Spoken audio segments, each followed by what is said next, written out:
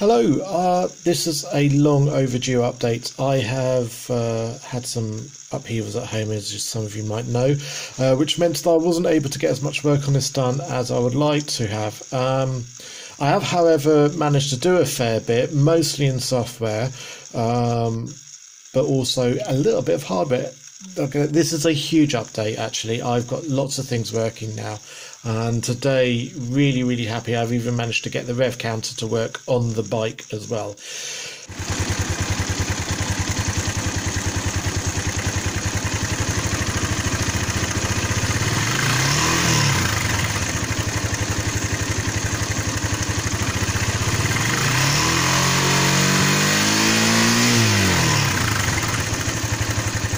I'll quickly go through some of the quick changes I've done now. I've created a new filter, which I'll go over that in a little bit. I've got a pulse generator running at the moment. I've done a lot of work with the software. I will go through the new menu stuff that I've got going.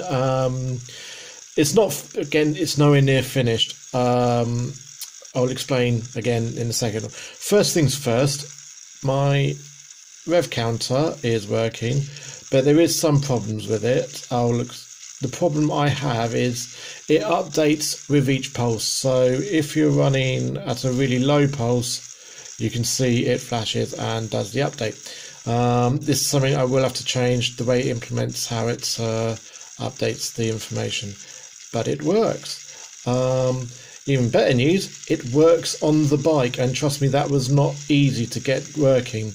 I've gone through several different versions of this filter, from the one that was built on the board to this new hacked in version.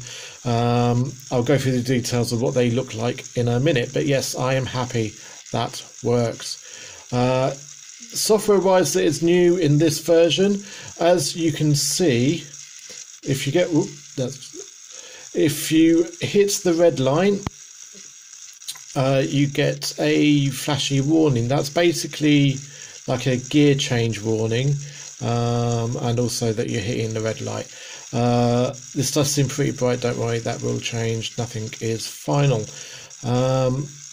At the moment, the software that's working for that will work for the Speedo counter, but I've got no sensor to deal with the pulses yet, so that's something I'll have to do a fair bit later.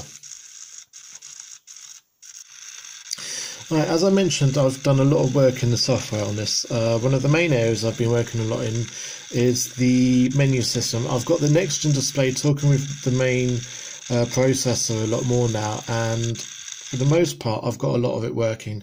Again, the main things like the set wheel radius, date time and all that, that's still on my to-do list, but I have, however, got my configure LEDs. I've also done like LED updates, LED animations for each update of the display as well. All of these now work, including the RPM signal. So let's say I wanted to change the Speedo fill color. It shows me what color it is, and I can set and change the colors. And ideally, I still wish I could update the LEDs as doing it, but it just proved to be too difficult. I think it's a limitation of the Nextion display, as well as possibly some other issues, but this does work, and as you can see, I can set all my colors, and they all correspond to the menu. Now that is working, and I'm really happy about that. So let's say, okay, this is the fill color, so let's say I made that green. It might not look very green to the camera. There you go. Done. That's saved. Okay, and the RPM, let's make you purple for the fill color. Okay. Speed peak dot was green before, so let's make you blue. As you may notice, I've still got a few dodgy LEDs. My project's been bashed around a lot in a box lately, and it's sadly now starting to fall apart. Anyway, it is working. Let's change you and make you, that was about purple before, let's make you green just to show that it works. Got a nice turquoise as well. Okay, done. Also, let's change the speed. So you want to be down 6,000. Okay, done. Done. Done. Yeah, there you go. All new colours. Oh, wait. Hello. Does it make you green?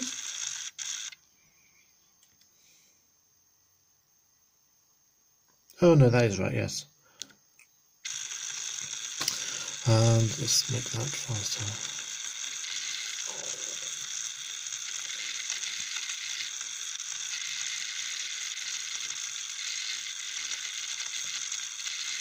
Okay, it's very colourful, isn't it? At the moment, I've got that just displaying as a debug.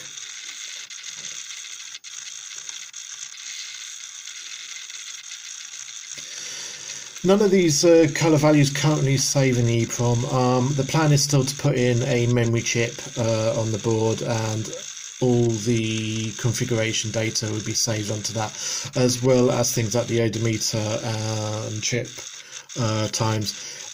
But that's something way down the line. I'm just happy I've got a lot of this stuff working now. Next, one of the things I've been working a lot on as well is the fuel sender. I've created a wizard for it that you can go through all the different menus and set up your highs and your lows. But it doesn't quite work. Software-wise, it is just about ready.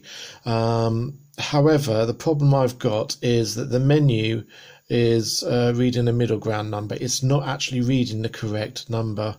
It looks good, but it doesn't actually do the job. The reason why, the actual circuit is essentially a voltage divider, but it doesn't seem to be dividing properly. I think maybe there might be some faulty components. If not that, I'm going to have to go back to the drawing board and put it onto the new design. I am planning to do a new design of the board soon, and there will be some minor changes. Visually, not so much so, but I'm considering installing a Neve display over the Nextion display, and something that will work a little bit better and give me a better quality of graphics on there. And that requires a big, hefty amount of rework on the board. I'll try and also fix the fuel sender with that, including integrating this new filter onto the board.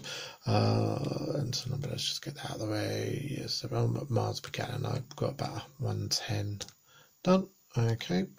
Enter number, tank size. I think mine is 8 litres. Okay, and save. Okay, that information is now saved. However, it isn't saved. I said it's not actually got an EEPROM on there to save anything with, but it works. The menu works at least. What's next? One of the other things I've been working on is the backlight calibration, and the reason why. Well, let's say if you've got your running lights on or your headlights on,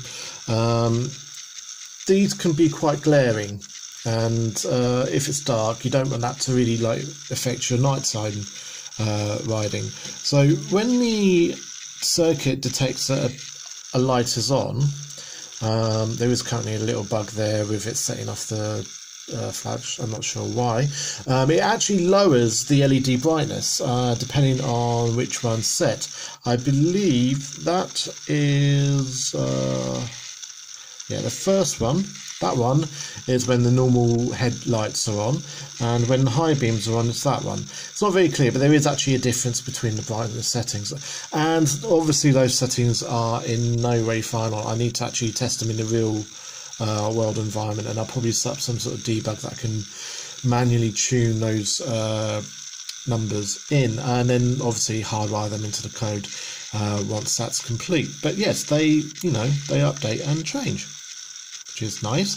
One of the other things I've also been tweaking is the signals. So I've got them timed pretty well to the bike.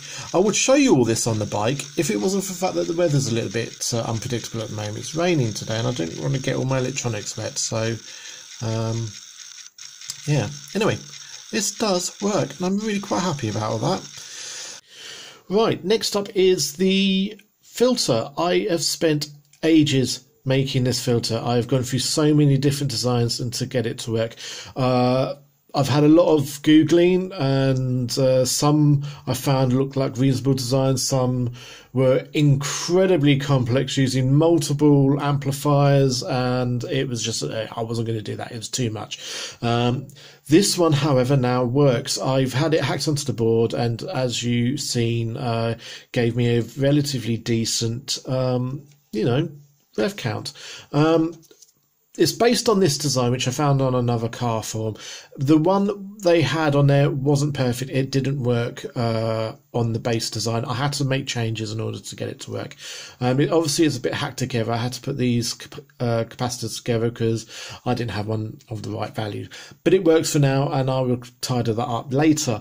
The changes I made, I dropped this 1K resistor down to 870 ohms. 1K was just dropping the voltage just a little bit too much for the internal opto isolator to read properly. Also, I might end up dropping it down even further, but at the moment I'm just keeping it as it is. I've added a capacitor, in this case 3 capacitors, to around 300 nanofarad. I did start off with 4.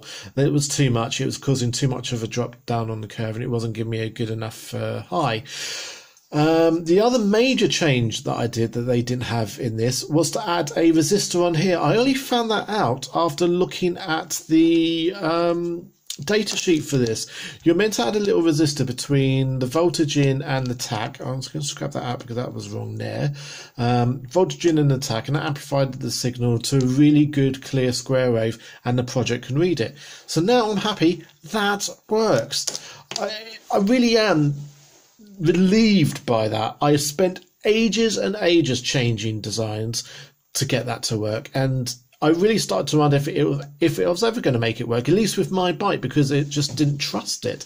But yeah, that works, and now I'm really happy. Had it to the bike and it worked. Well, yeah. So what's next for the project? Well, and it still needs to do some tweaking with the code. The rev counter isn't perfect. It updates with each pulse, and that gives a slow reading and a not very smooth reading at the lower rev levels. That's something I can fix. I'm quite happy with that at the moment. The speedometer needs the code probably tweaked for it, and obviously I need to build the hardware for that. When I can do that, I really don't know. My situation still hasn't been resolved yet, and I hopefully will be back to some sort of normality in the next few weeks. One of the big things I do want to do, though, I want to build a case. I want to get a 3D printer so I can build a case for this thing and make it look more like the finished product. It currently is just this whole messy circuit board with wires hanging out everywhere. Doesn't look very pretty.